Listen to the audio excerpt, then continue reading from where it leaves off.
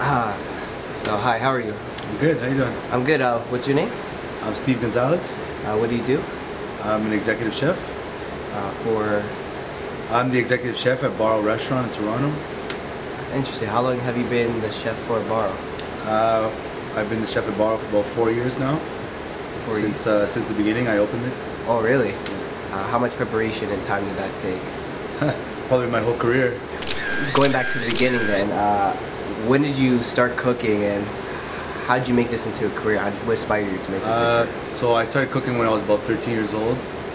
I started in the dish pit. I was washing dishes at St. Hubert's, and I was just hanging out with my friends. You know, one day I got called up to the big buns and fries, and I made the step up, and I'm still cooking 32 years later. I wanted to prove that Latin food was more than just tacos and burritos, right?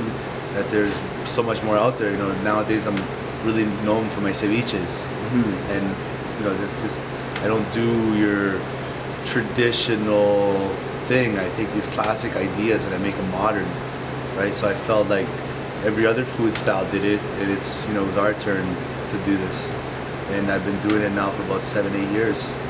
And I say it's amazing that you brought this new twist and idea, this fusion.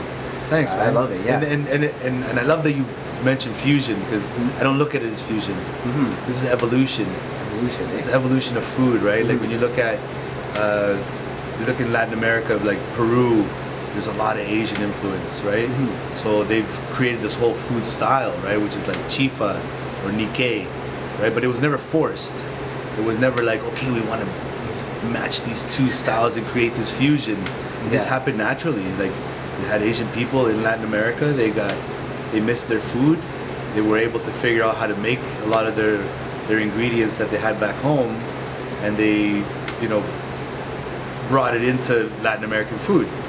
So it just evolved. As your career started picking up little by little and all that, and you started making a name for yourself, when and how did you get this idea to turn like your home cooking, Latin food, into something fine dining?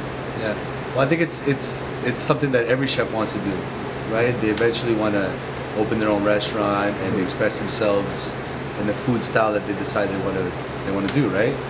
Myself, I'm classically French trained.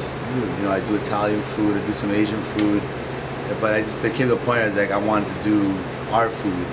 You know, I wanted to bring Nuevo Latino food to Toronto.